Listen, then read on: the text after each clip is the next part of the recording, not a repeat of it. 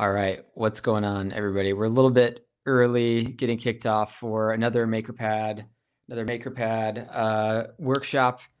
Typically, we run these multiple times a week. They're always, if not almost always, free to attend. If you ever want to watch a playback, feel free to email us or reach out. But joined by my friend here, Jay Couse, to talk about podcasting. Jay, how's it going? It is so good, my friend. Well, I mean, it's definitely been better, but Yes, things generally have been pretty better. good, relatively pretty good. Agreed. Do people want to chat us to let us know that the microphones are working, that you can hear us? And I always like to just check in, where are people calling in from? Obviously, most of us are probably home. Hey, what's up, Reagan? But cities, it's always interesting just to see. I'm personally in LA. Jay is in Columbus, Ohio. Hey, Beautiful, Annette. sunny Columbus, Ohio. Hey, Alex. Barcelona. I love Barcelona. What's up, Tomas? Germany. Awesome. Jamestown, Ohio. Yes. What's up, Ohio Joe? folks. I'd love to see some friends in here. This is Mics great. sound great. Yeah. So throughout this entire conversation, people are definitely free to ask questions. There is actually a feature that lets you ask questions and see what other people are asking and upvoting them. So I recommend that you use that when you pose your questions to Jay. And we're going to save probably 30 minutes, the back half of this just to answer any Q&A. So definitely feel free to shoot those over to me. I will help field them. And yeah, I'm really happy to have Jay here because Jay just launched his second podcast, which is already going really well, called Creative Elements. And is it like the Creative Elements podcast, your Creative Elements show? So I'm trying to get myself out of the habit of saying podcast generally. I found that calling something a show makes people take it more seriously. But there's also this question of like, well, what is the medium that this thing exists in? So sometimes when I'm talking about it introductorily, yeah. I'll say the Creative Elements podcast. But Amazing. yeah, I just call it Creative Elements whenever I can. Yeah, and he's got another show called Upside FM, which covers startups outside of Silicon Valley. Maybe if you want to link up the other podcasts, but he's been running that for some time now, and I've seen firsthand his process. To me, was always really interesting because anytime I talk to Jay and I ask him about the show, he's always like, "Oh yeah, we're booked out through July." There's always so much like sort of space and room, and to me that signals that his process is pretty dialed in. So we're going to jump into Airtable. We're going to jump into Otter, which maybe some of you have heard of, and some other tools to kind of connect that all up. Thanks for the note, Clay. But Jay, maybe if you want to talk some about like starting Upside and just like some of the highlights of that, and you could describe the show if that's a good place to start as well. Yeah, well, I appreciate what you're saying about our being booked out in production. And I think there's something important to underscore there, which is basically neither of these things are my full-time thing. Upside just started making a little bit of money. Creative Elements hasn't made any money yet because we have one episode out. Hopeful that show will have some significant sponsor revenue, but these are passion projects for me. And so to have a weekly podcast, and at times Upside has been twice weekly, and now that I have 2 weekly shows, that's at least twice weekly. Having these things going and running and having them be high quality and worth doing while also running my other business is tough. So having a process in place that is efficient and effective is super, super important, which is why I've built something using all these tools that we talked about in the description.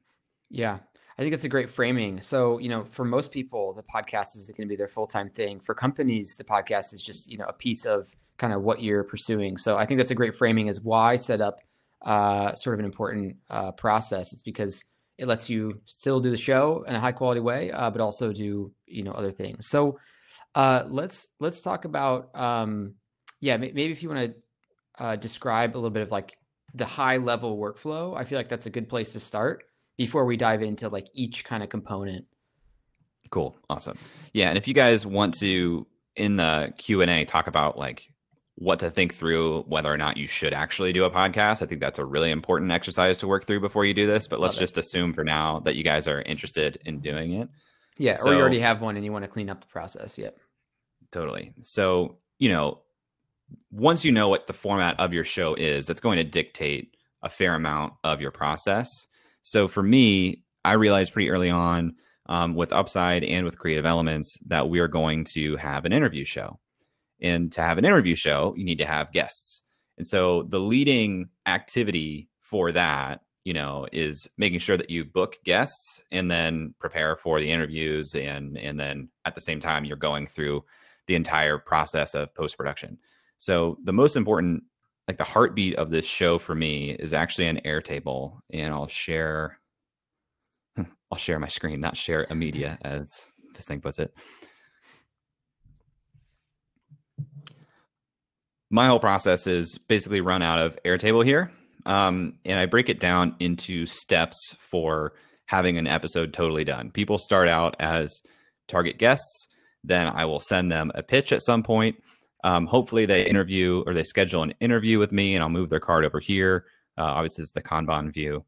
Once the interview is recorded, I move them here. Then it goes into scripting, then into editing, final review, having it scheduled, and having it published. So by having all of these labels of the process, this really helps me keep track of being ahead of production and having a ton of guests in flight at any one given time without dropping the ball anywhere. And I'll take notes to myself on these cards, you know, like here's the date that I sent this pitch, almost as if it's a CRM. I run my entire CRM out of here. But here's when I sent the pitch. Here's who the guest is. Here's what their element mentioned on the show once we record the interview. I'll show like the interview date as well as the published date. And along with this Kanban, I have a calendar to show here are, you know, the dates of all the guests coming up.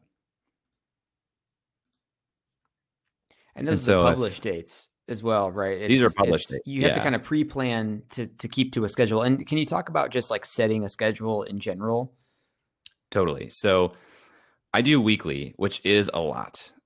You would be surprised maybe how intense it is to publish something weekly if you want it to be high quality. But that's why it's really important to set dates of interviewing and publication way ahead of time so that, you know, right now with just the interviews I have scheduled, I'm published or I have published dates out into June. And there are a few here that I haven't put on the schedule. It's going to be closer to July at this point with what I have recorded, which gives you some peace of mind because usually guests, there are going to be times when your guests either don't show up or have to reschedule because they're busy. And especially when you're aiming high for your guests, this may not be the biggest priority for them. So really, really getting out ahead of it and batch interviewing. You know, yesterday I had 2 interviews. This week I've had 4 in total. So try to do a lot up front so that you can slowly work through the stuff you can control even more, which is post-production, scripting, things like that. How receptive are some of these guests? Like, you know, I know on your Creative Elements show, for example, like you just had someone like Seth Godin on. Like, how receptive are your guests to booking in the days that you sort of want them to? Because it seems like to batch, you know, that's maybe one thing I'd be worried about is how do you get a bunch of interviews and then, you know, batch them out like that? Totally. Pretty receptive. Depending on who the guest is, I might bend to them a little bit more. But what I do with that is I schedule my entire life through Calendly. And so I have a specific podcast Calendly that I send out. And I've basically opened up 3 days of my week to this to be as flexible as possible for them. And these have a lot of times in there, like literally Tuesday, Wednesday, Thursday, I'm allowing them to book basically whatever is open. So they have a lot of options, which is good. And this Calendly has all of the information they would need to know. Like once it gets booked, like here's the link, here's what you should prepare before the interview, here's how to think about this. And it sends a reminder 24 hours beforehand. People are pretty receptive, but I don't just like send a cold email to people and say, hey, I want to interview, schedule it here. I say, hey, I want to interview you. Are you interested in that?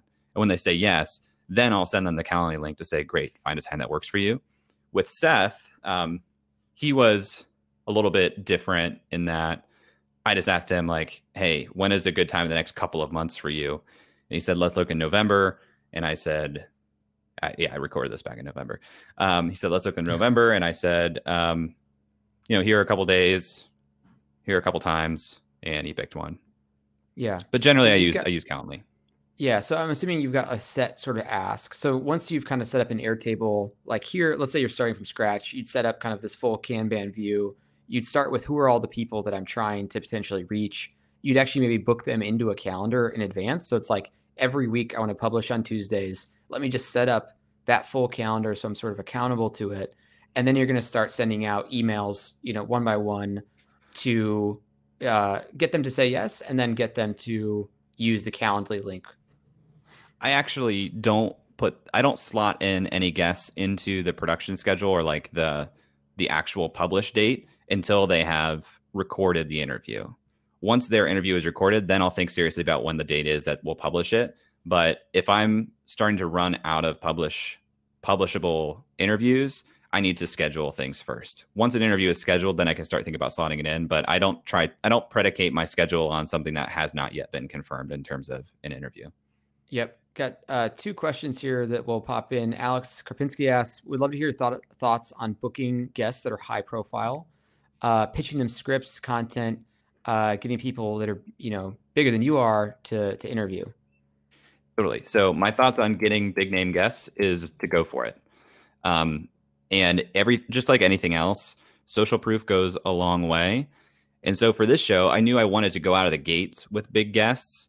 And so I basically reached fairly high and did an interview with my friend Jason, who has a pretty good following, Jason Zook. Then I took his episode, got cover art done, had like the whole concept dialed in, made a whole prototype episode. And I actually took all of that and pitched it to a podcast network and got them interested in getting behind it.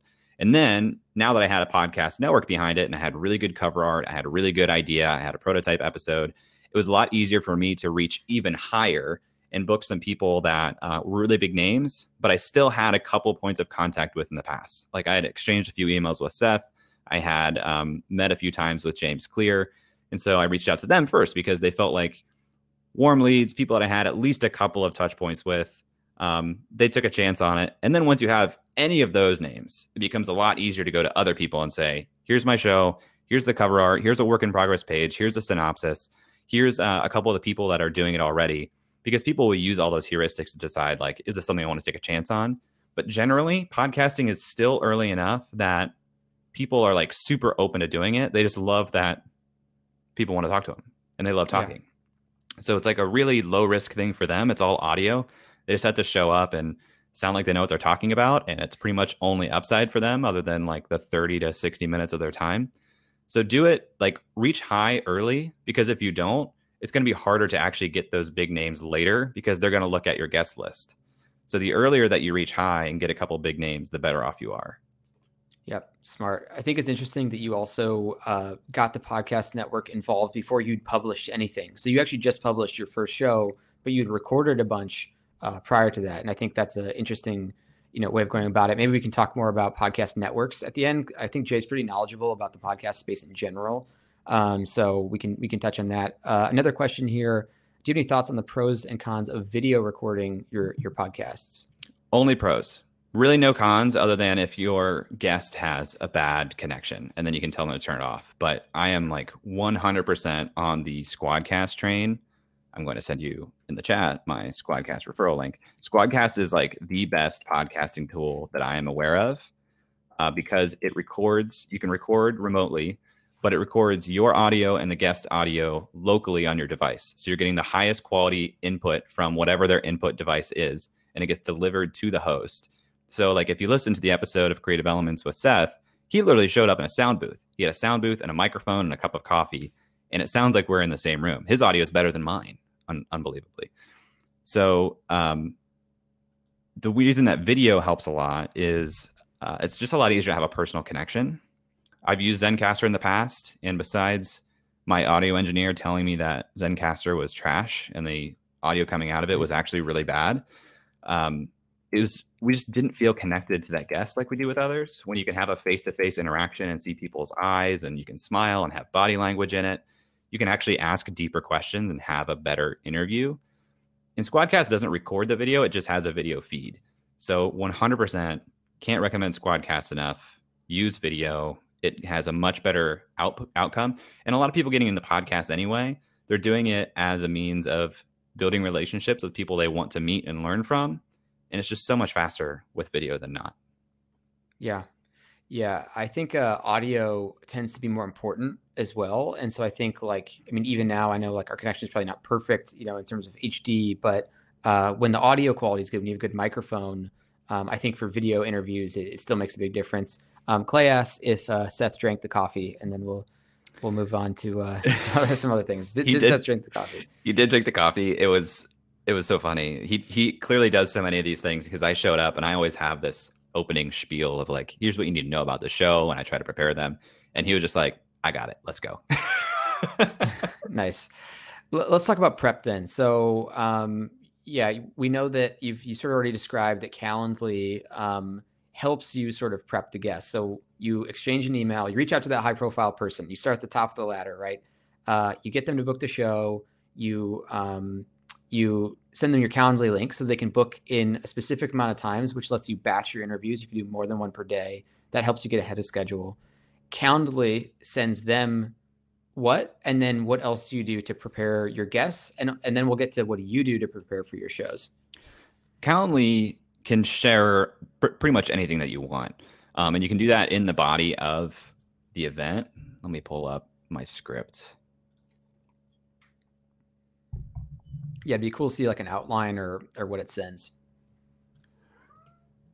Sorry if you guys are hearing the cat outside my door, sounding very sad that he can't be in here right now. Okay. Back to screen. Yeah, and thanks for the questions, everybody. We can, like I said, we can keep kind of fielding those on the fly. Maybe if people want to say, actually, I'll do a little poll here real quick. Curious about what stage you're at. So let me type that out, and Jay, you can go ahead again. I'll add a poll to the chat. So I only ask a couple of questions in the scheduling process because the most important thing is that they schedule a time and it's on their calendar. So I ask their name, their email, phone number in case of emergency, which is not required, and anything else I should know, which again is not required. When they confirm, I have a calendar event and an email that says Creative Elements Podcast, your name and my name. Hey, thanks for coming on Creative Elements. I'm excited to speak with you and learn more about your story. All you need to do is click the Squadcast link below at our interview time. A large part of our conversation will focus on one or more of the elements of your work that you feel have allowed you to build a successful career. Here are some examples. Here's that Squadcast link. Last thing, if you have a USB or professional microphone that you can use, that would be fantastic. If not, please use corded headphones or a microphone if possible. AirPods as a last resort. And they'll get a reminder 24 hours ahead of time that has exactly that same information. On Upside, we used to send a shorter confirmation that just gave them a link to this pre-interview page to basically say what to expect as a guest. We asked them to fill out a couple questions. Maybe 40% of them did that. But here's like a checklist. It depends on who you're interviewing too. If the people you're interviewing have experience with interviews, they need less guidance. If they're new, you might want to tell them things like plug your computer into a charger, put your devices on do not disturb, close programs that may slow you down, sit near a router. Like we used to record on Skype and it was unbelievably difficult to get founders used to how to use Skype. They didn't remember their username. The signal was terrible. So I would err on the side of more information, but if you're going to try to give them a big checklist, maybe link it to a page on your website that they can go read on their own. Yeah. Talk to me about when they jump on pre-call. How do you said you had this spiel for Seth. He didn't really need it. But like for anyone else, and I think maybe for Upside specifically, because for those of you who don't know, I think one thing about Jay's Upside podcast, which is also really well produced, like it's just a super high quality show, is you're really good about the organization aspects of it. So like the show itself has set components. So, and maybe you can even talk about those components. And then circle back to the question I had, which is like, how do you prep somebody for what you're about to sort of go through in the show? Upside is actually more difficult to produce from a logistics standpoint because we have two co-hosts. So the format of the show is we are exploring early stage high growth companies that are not based in the Silicon Valley. So we talk to founders, we talk to investors, we talk to community builders. We're exploring communities and companies and investors that are not based kind of in the epicenter of tech. And the show has 3 segments, especially on our standard episodes with founders. In the intro, we introduce the company. We share a little bit of our research on the company. And that's about 6-7 minutes. Then for the next 35 or so minutes, we interview the founder as if we were angel investors. And then the last 15 minutes, my co-host and I debrief and basically do what is called a quote unquote deal memo, where we talk about what we liked about the company, what we think about the deal, some things that we still had questions about, etc. So when we talk to founders, when we get them on the call before we hit record, we let them know, we say, all right, we're going to talk here for about 45 minutes. We have full post-production. So if you need to pause and consider an answer, if you want to start over, you can do that. Just call it out. We'll take care of it in post-production. We tell them that if they need to get a glass of water or use the restroom, they can do that. We tell them the first question we're going to start with before we hit record. And then we ask them if they have any questions. And they'll hit record. We'll start with that question and we'll go from there. Yeah. I think it's really helpful to say what the first question is. I just know as being a guest on other podcasts, I feel like that would kind of put me at ease. And maybe that's something I've seen a little bit in just my time podcasting is like, obviously, if you can put the guest at ease and show that you're organized, I think that probably goes a long way for just like kicking off. Right. And also, I also want to say before you hit record is a really good chance to build the comfort that you want your guest to have anyway. Like, even if you take the first 10 minutes talking with someone and don't record it, it helps you build a little bit of rapport. So it's easier to get into these questions anyway, because if you're interviewing, I like to think of your questioning, your line of questioning as sort of like an arc of intensity. You want things to be pretty easy. And then as the time goes on, you can ask more intense questions and get a little bit deeper. And then you want to plane down from that so they can have a good like ending experience too. And if you want to start that arc of intensity even before you hit record, because you know you want to get deep, you can do that, and then just kind of record from some more intentional and intense questions. Yeah, awesome. I want to get to Otter in a little bit. I also want to get to finding an editor. Just 2 quick questions that we'll do before that. What equipment do you recommend to purchase? Mic, video cam, etc. is the first question. I'm just using a MacBook Pro here. And the one thing that probably you should know is audio files are pretty big.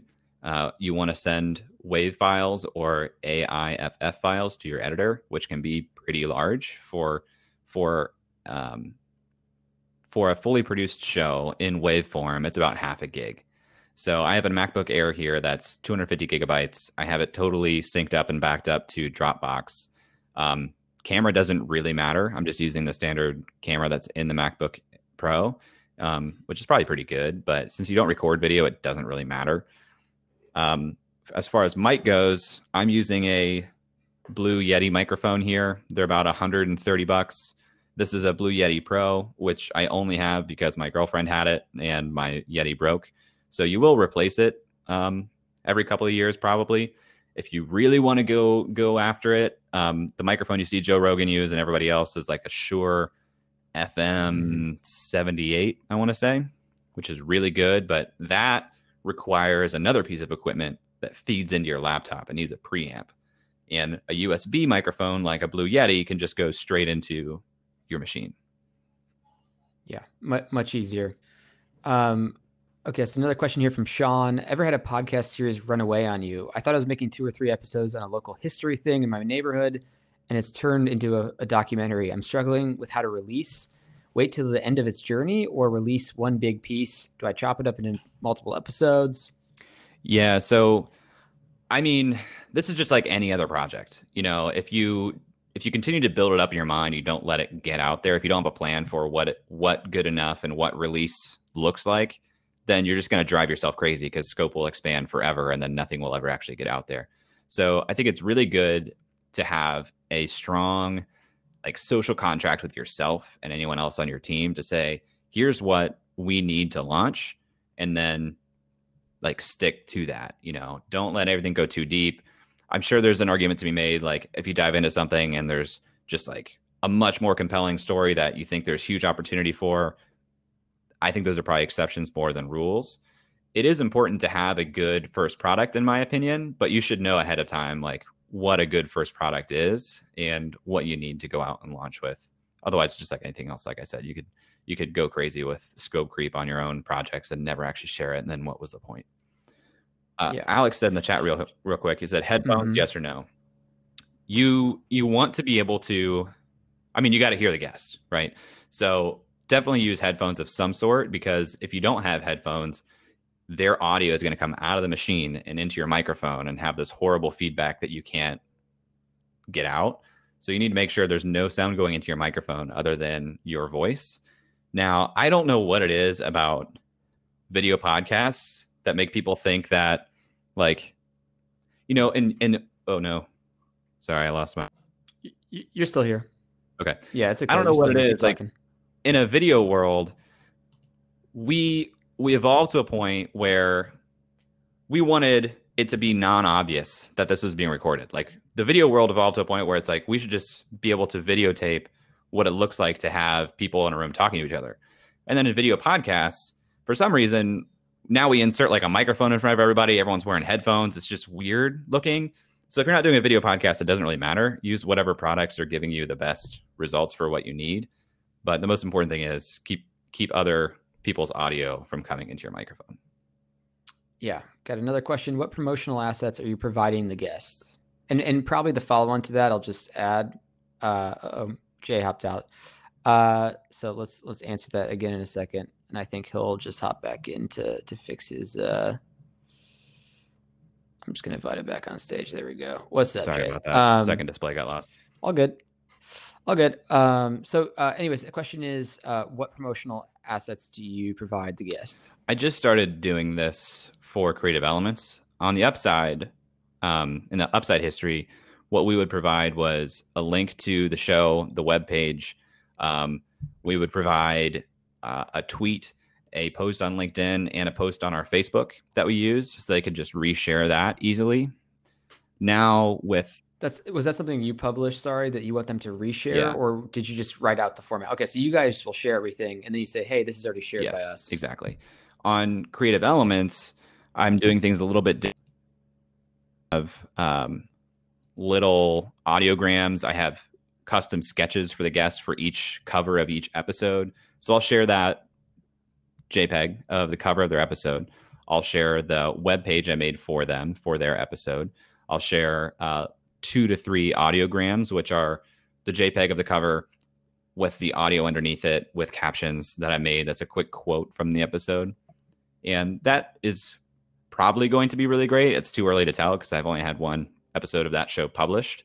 But I think that's going to be really big for us. But I think the most important thing is having dedicated pages for your episode, sharing it on your own channels, and then sending them the links to what you shared so they can do a quick retweet, if nothing else. Yeah.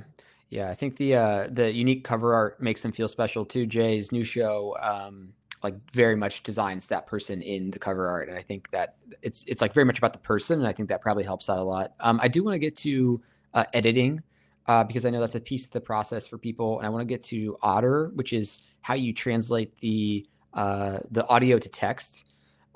So maybe Jay, if you can just walk us through, we don't need to go through the Upwork thing, but maybe just, you could mention that you found someone through Upwork, but then just talk us through like the editing process and how do you like produce a really high quality show from an edit perspective? So the easiest way to do it is to put a constraint on yourself when you go into an interview. You know, if you want to have a 30-minute show, you could interview the guest for 60 minutes and then cut that down to the best 20 to 30 minutes and have a really high quality product. But that's going to take a lot of effort on you to go through and find what 20 minutes you want. And so if you're trying to do this quick and dirty, I think the best way you can do that is by putting a constraint on yourself in terms of how long you'll allow yourself to talk to the guest so that you can make it easier to edit down. If you do a high quality enough conversation, you can basically take those files. Squadcast, for example, will give you it'll give you one file for each speaker. They are completely synchronized, so you could put them into any GarageBand or audio editing platform that you can just put them on top of each other and you have the full interview there. You can also mix them in Squadcast now. And so what we do then is we will send all those individual files to our audio engineer. He knows well enough now our preferences. We basically want to take out ums, ahs, filler words. and make the audio sound as good as possible. So he does all that for us, and he'll stitch on our intro music. He'll stitch on our transitions and our ads. He knows the standard format of our show. And so as long as we have all the components to send to him, he can put it all together and master it and mix it the way that he wants. For this new show that's a little bit higher production, I am putting myself in a constraint. So I only have 35 to 45 minutes of conversation with them. I take that and I run it through Otter, which is this transcription service. I'll put it into this folder here called Creative Elements. And it's just a raw mix of the conversation itself.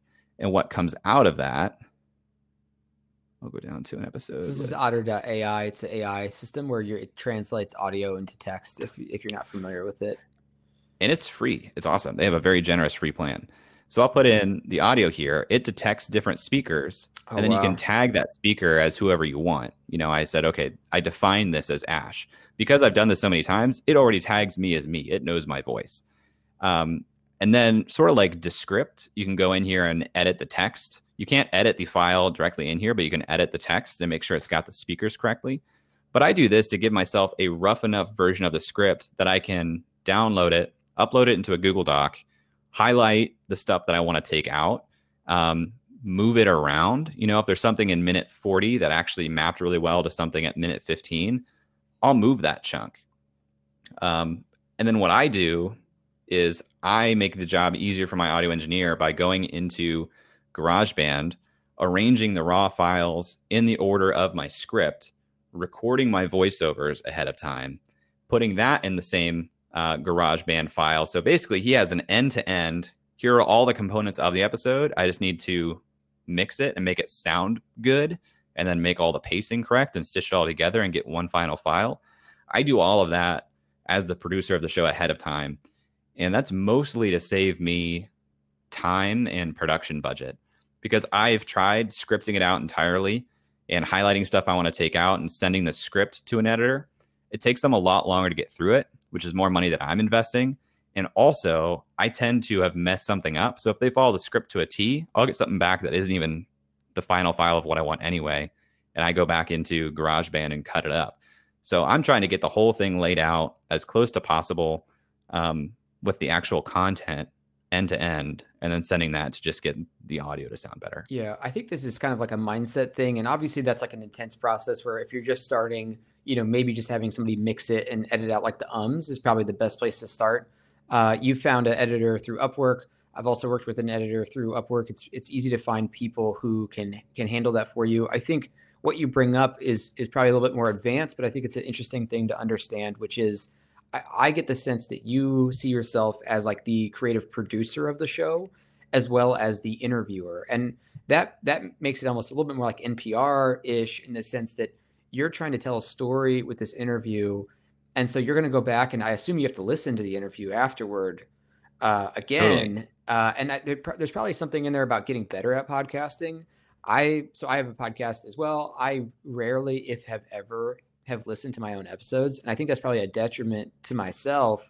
So I find that really interesting. And yeah, I appreciate you bringing up the script. I think this will be cool to see. Yeah. I mean, I will probably spend hours listening to the same episode, making sure it's good. And the thing is, like, if this sounds like a lot of work and like you don't want to do it or can't do it, then honestly, it may not be worth doing a podcast, because it's getting more and more competitive. Like, people have high expectations. It has to be pretty good. So unless you're providing something that is the scarcest knowledge on the planet that people can't find elsewhere, they're not going to tune in if it doesn't sound good and isn't well produced. This is an example. Oh, go ahead, David. Yeah, something I didn't just think of in general is that I didn't realize it would sound good to move parts of a show. So like, you know, I've done interviews and I didn't know that I could take a clip from like later in the show and move it earlier and still work it in so that it sounds like a natural conversation. I actually just had no idea that was like a feasible thing. And you have to play with it. You know, something that I'm trying out more and more with this show is sometimes I don't even have the recording of me asking the question in the interview. I'll go straight into their answer if it's obvious what I asked, or if I love a clip that came later in the show and I don't want to intro it with what I wrote or with what I said in the interview, I will write a voiceover to introduce it and then we'll go back to the interview. Yeah, super interesting. I think that's another light bulb moment for me. You don't have to record yourself or keep yourself in the episode asking the question. You can just let them jump into new answers. I think that's really interesting. I'm actually looking forward to listening to more of your show, partly just to listen in to kind of hear that. And I hope everybody today is getting a sense of that too, where now you get to start to see a little bit more of the dynamics of what kind of like an interview show looks like. So Otter, I want to chat on for another second here. Are you utilizing that exported text? Like, are you creating a blog post? Is it just available for people to read? And how important do you think it is to have text associated with your interviews? I think it's really important. So this folder down here, these are my private workspace folders for both of my shows. These mixes are really rough. When I have the full episode produced, I'll put it back into Otter into one of these groups. And the difference is in this group, I have the person I've hired from Upwork who helps with our transcripts. And this will be the final file that she actually goes through and makes sure everything is really perfect. And then I export that and I'll put it on the episode pages down here as a transcript. And I have this wrapped in a short code in WordPress so the page doesn't get like super, super long and unwieldy. But every episode we've done of Upside, episode I'll do of Creative Elements, I have a full transcript here. It's not the most highly utilized thing. When people like to use transcripts, they're so grateful that it's here. It is invaluable for me from a production and editing standpoint, but also it seems to me from Upside that it does a lot for our SEO. And so I'm going to keep doing it because I think there is some real search value there. Which, it's hard to even understand the total upside of that. But since I'm already doing it as part of the process anyway, I wanted to make it available. Yeah, that's good to hear.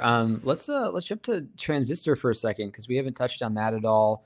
So we talked a little bit about, and I want to get to more Q&A here soon, but we talked a little bit about setting up some initial sort of guest stuff. That's all through Airtable for you. Once you sort of get the guest to agree, they book through Calendly. That sends them some, content that helps them prepare for the interview. We talked about preparing for an interview. We talked about editing intensely your interview. And yeah, let's go to hosting for a minute. We both use Transistor, so it's good to shout them out. I like Transistor. So yeah, let's go to the episode. Oh, go ahead. I like Transistor. I think it's a really good host. Most hosts are pretty much the same. But I like Transistor because I've never had any issue with it. No downtime. They have pretty good analytics for what's available out there. But I mean, yeah, go to the episodes thing just so people can see the. Yes, it's pretty straightforward. You just add to publish, and this is to many platforms, yeah. Right? And maybe we should talk for a second why post to many platforms. Or just talk about that for a minute. Yeah, if you're not familiar with how the infrastructure of podcasting works, you put it into a host, and a host translates all of the data into an RSS feed. That RSS feed is publicly available, and it gets picked up by your podcast player, which is called a podcatcher. Any podcatcher can read any podcast RSS feed if it's public. So basically, you have to upload once into a host. You have to make sure that the other podcasters are aware that you're sending out an RSS feed. But once you do that one time, every time you upload an episode to the host, it will automatically push to your feed on all of the different podcatchers. So Here in Transistor, when I add a new episode, you just have to have a title, the date you're publishing it. You upload the audio file itself. You can add custom artwork for each episode, which I do on Creative Elements.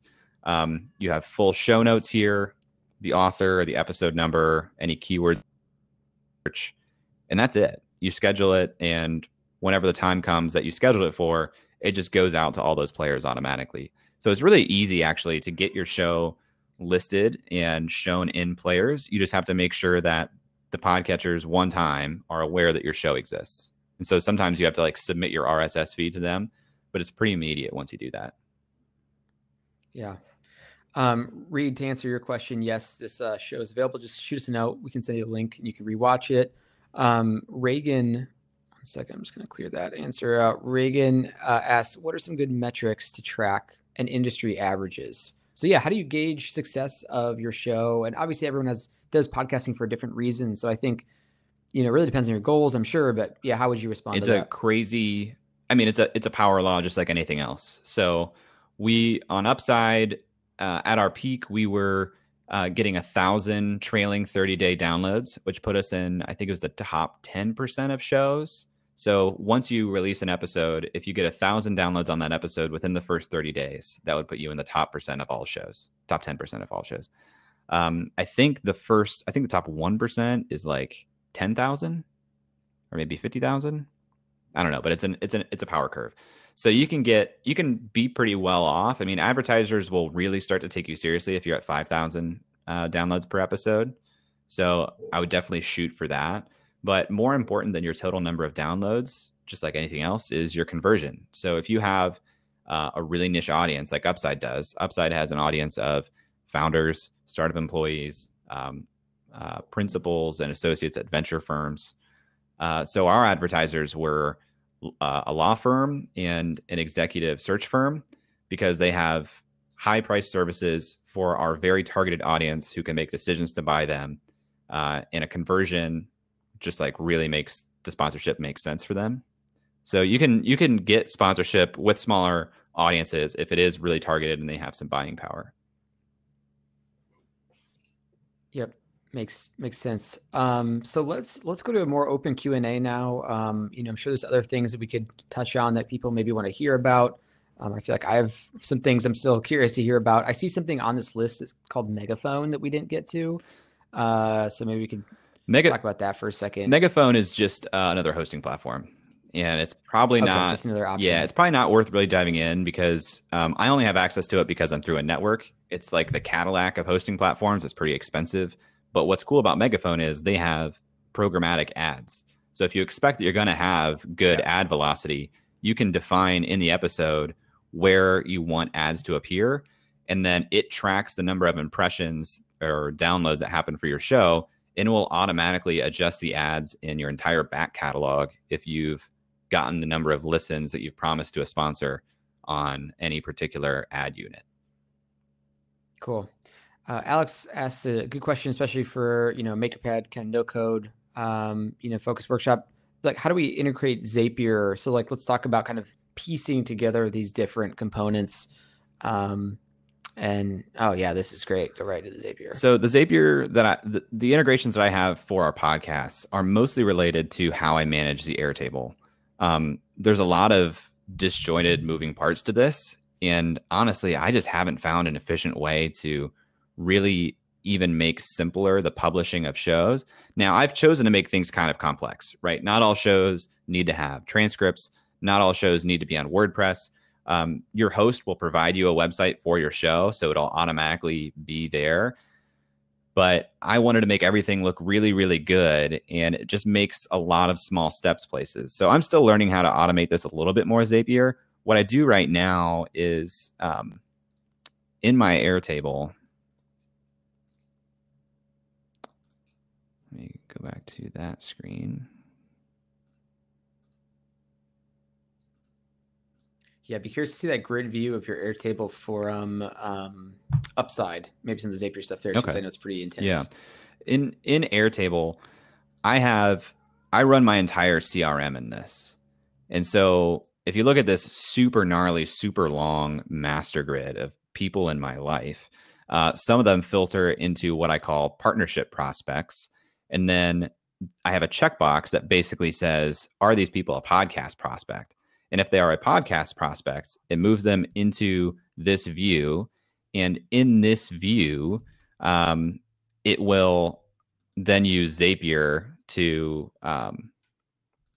basically put them into this other tab, which is my podcast prospect. So once I checkbox in my CRM, this person's a podcast prospect, they will go into this target list. And then I manage the podcast production the rest of the way through this podcast tab.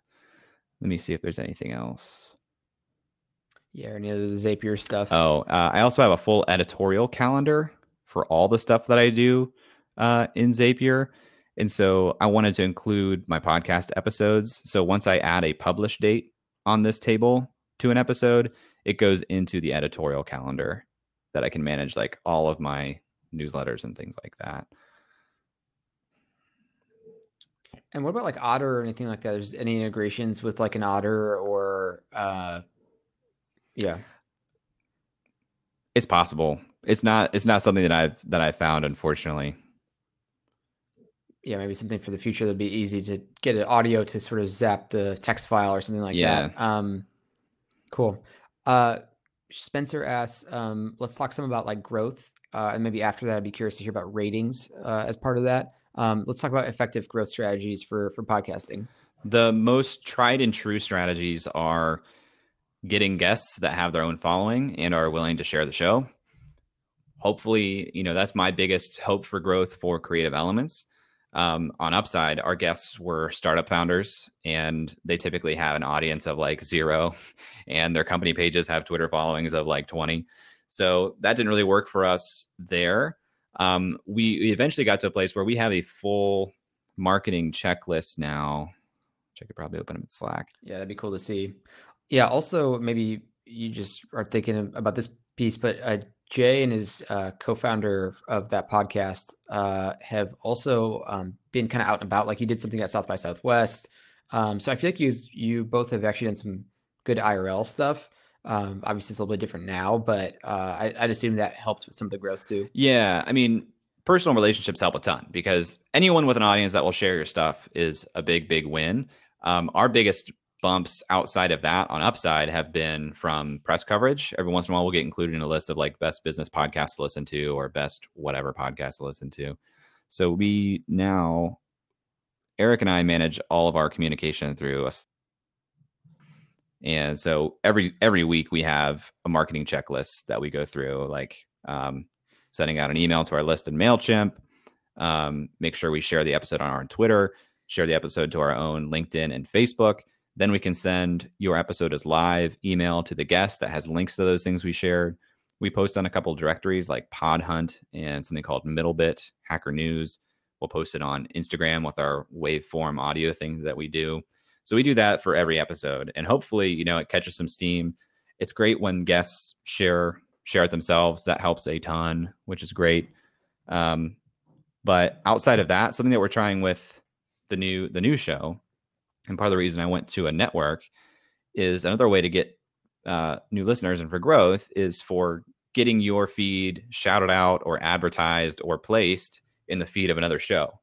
And that's like a real strength for a podcast network because they have a bunch of shows that they help run production and advertising for anyway.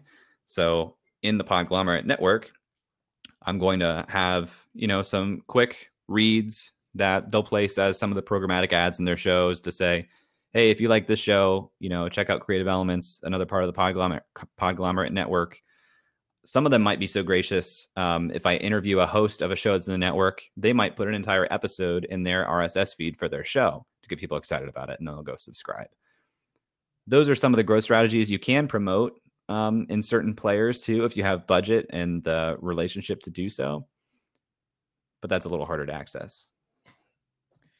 Yeah. How do ratings fit in? Like, what's the point of ratings? Does it matter? How do you think about it?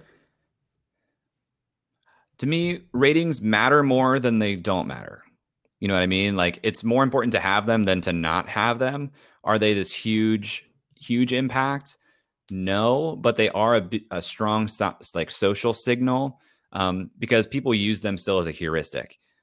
I mentioned that using names early on is a great heuristic to get people to jump in and do it. But if your show has existed for 3 years and you have 12 reviews on iTunes, people aren't going to think you have a very high listenership. It's a pretty easy line to draw. By contrast, if you are a show just starting out, when Eric and I published Upside, the first thing we try to do is get to 100 reviews on iTunes. And even though a lot of that was our friends, it helped us get some bigger names and climb out of that hole and get people to take us seriously because it's like, oh, well, I know that this show has about 100 ratings on iTunes. That's similar or comparable to this show. And I know that show is doing really well. So that helps. But I don't know outside of that what is possible. The thing that is hard to tell, the black box, is Apple Podcasts itself. They probably have a beat on some of this, and they can tell between ratings, reviews, and your actual downloads how well the launch of your show is doing. And if it's doing well, that's going to get their attention, and they might promote your show then as a new show.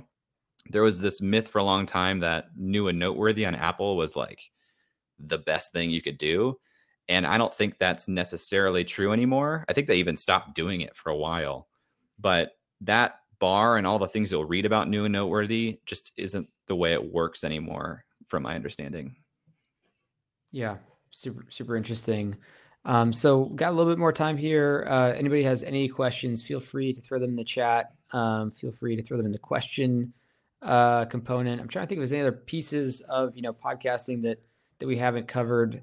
One thing that it made me think that when you were kind of just saying some of that is like looking at the shows that are kind of related to you, that the algorithm is showing you're related to, and maybe you could build a relationship with them with, outside of a network. Just do it on yourself. Start your own mini network. Another question here from Joseph. As a show creator, how much do you have to give up to, quote unquote, give up to join a podcast network? How did you evaluate the best network to join? I'm sure it varies network to network. The thing that I really didn't want to give up was basically editorial and creative control.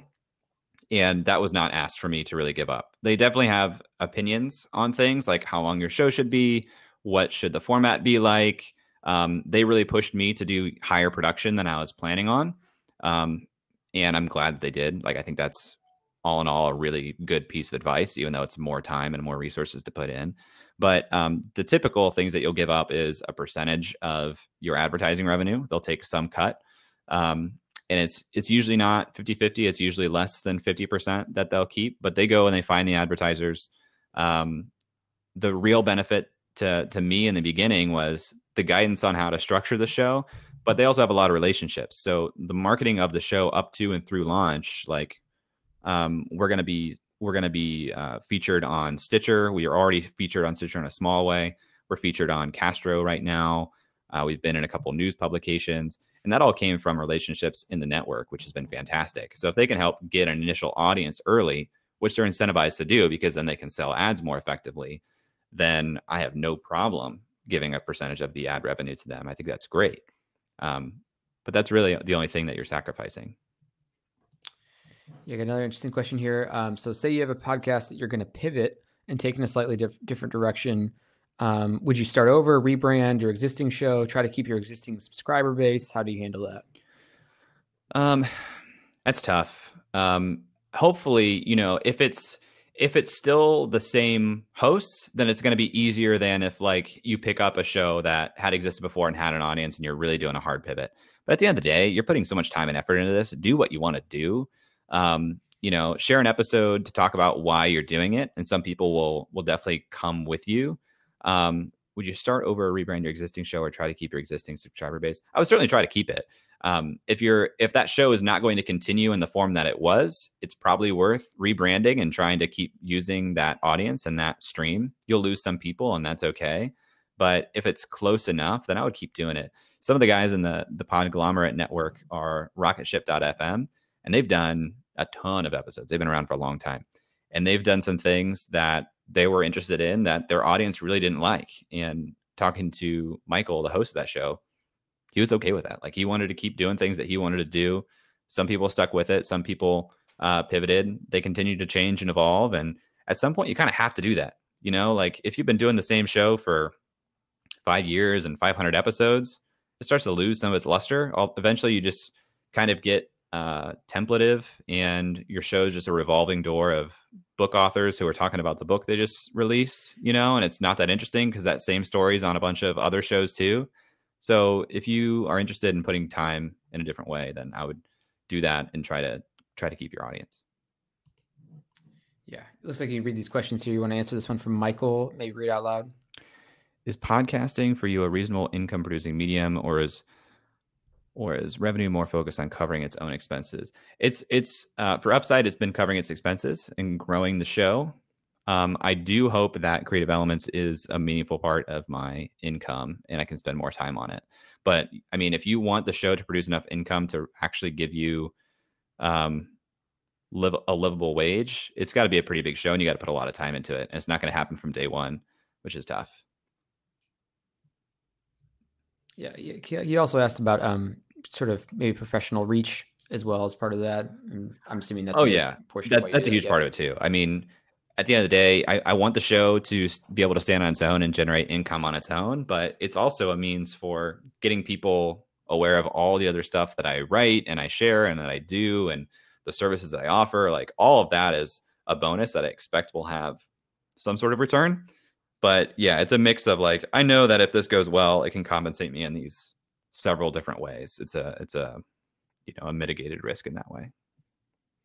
Yep. What is the top false assumption you've busted after having a show?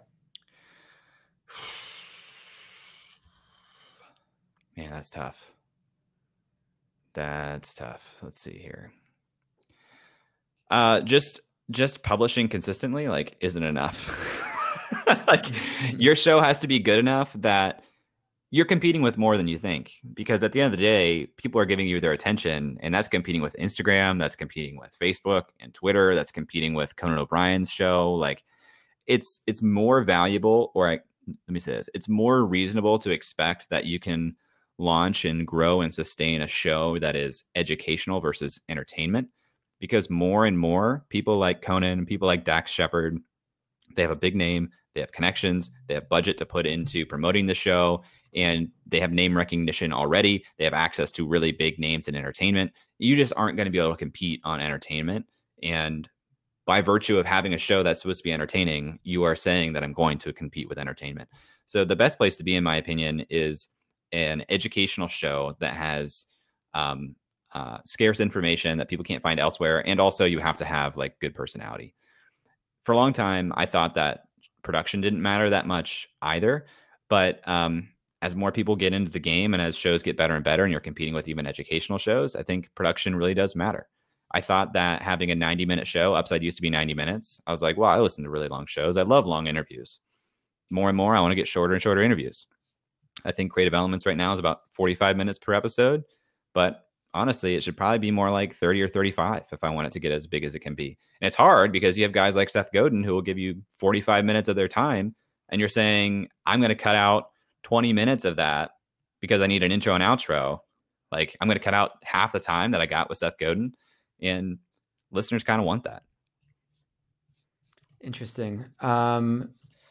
Awesome. Anybody else? Questions for Jay? And thanks again, Jay, obviously for spending the time. And this has been super informative to me. I feel like there's a bunch of things that I learned, and I think, just seeing the full process and even the production components is really fascinating. And I think it just shows like anything, when you see stuff that's done well, there's just more that goes into it than you think. But we got another, question or two, time for that. And then Jay, we'll have you share where people can find you, what else you're working on, et cetera. Spencer asks, as an educational show, how do you balance commercials and calls to action with content? If you're doing high production, I mean, I would lean on the construct that people know and expect of ad units as kind of the quote unquote bad guy. If people are used to hearing ads in your show at the pre-roll and in the mid-roll and at the end, there's no problem with you making those your own ads and giving them calls to action. Even before you have sponsored advertisers, you can train people to expect advertisements by having underlying music and saying, this is a promotional message right now. This episode was brought to you by some of the shit that I sell. By myself. Yeah. Nice. Amazing. And that's okay. That's great. Like do that. I wouldn't make it like so overt. I mean, at the end of the day, you have to be providing the listener enough value in what you're saying that they want to listen anyway. But as long as you're doing that, like, yeah, talk about the stuff. Like if it's going to help them, then sure, put that in there.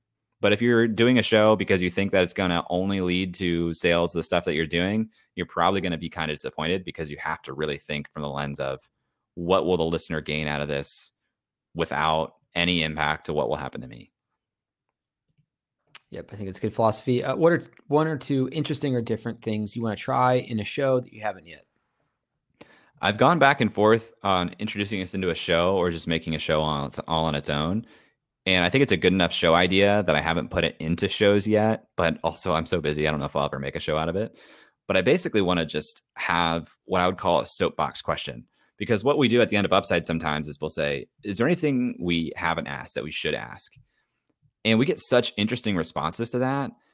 If we're already getting access to like pretty big name people, I think it'd be interesting to just let them stand on a soapbox for 10 minutes and say whatever they want to say. You know, like, what are people not saying right now that they should be saying? And let them rant about something they really care about and feel strongly about that they don't typically have a platform to do. I think would be really, really interesting. Totally. Okay, let's make this the last one. Landon Steele asks, what do you think that bigger media podcasts, e.g. Pod Save America, have resources to do that individual podcasters don't? What would you do differently if you had access to more of their resources? I think it's all about the creative of the show. I think it comes down to scripting and post-production for more than anything else. Like, some of these shows will spend so much time and have multiple people working on exactly how the script should go, the voiceover. They have better control of like where they record things, so it sounds so crispy. I mean, I was listening to an interview on Without Fail between Alex Bloomberg and Ira Glass. You know, Ira Glass like pioneered podcasting, and Alex Bloomberg learned from him and started Gimlet. And they were talking about the notes that literally Alex Bloomberg sent some of his first podcast episodes from Gimlet to Ira Glass, and Ira Glass would have notes like, add 2 seconds of dead air between this and this. Like, getting that fine grain on pacing and storytelling and cutting out very small things. That's where a lot of these people spend time. Now you have shows like Reply All, also from Gimlet, that have to put so much time into research. You know, when I showed you that whole Kanban flow of in-flight episodes, they have to have so many episodes in flight because they're putting in weeks, months of research and content, like things towards the final story, month to month. So that's where I think they put a lot of their resources and time. And they have people doing sound design, so that transitioning between segments, there's custom sound to make you emotionally feel a certain way. You don't even notice it. Good sound design, you don't even notice, but it takes so much time and intention to do well. Awesome. Well, you know, this is available after. If people want to hit us up at Makerpad, we can send you the episode to share. I know someone asked about that. Jay, just thank you so much again. I feel like I learned a ton. I love how we saw like the full spectrum of, you know, starting the show, getting ratings, getting, you know, what can you do if you have an intense editor that you're working with, producing. So yeah, if you just want to share where people can find you, people can listen to your new show, which I think I want to go do right after this, because I'm like, I want to hear the stuff we talked about. So yeah, do you just want to share whatever your, you know, pitch is? Totally. Oh, cool. You're sharing some stuff. Check out both those links if you would. If the startup podcast sounds interesting, go to upside.fm or search Upside on any pod player. If Creative Elements sounded interesting, search Creative Elements anywhere. Would love to hear your feedback on that. Would love a rating and review on iTunes on that. Helps a lot. But yeah, follow those things there. Thanks for listening, guys. This has been great. And thanks to you, David, because one of my first freelance gigs and the first times I learned about podcasting was working with you on a podcast way back in the day. Probably wouldn't even do this. That's right. Actually, I think this is crazy to me that, yes, Jay helped me set up my first podcast like a long time ago. Great memory. I forgot about that. All right, everyone. Thank you so much. You know, we are back every week with Makerpad talking to experts, building stuff.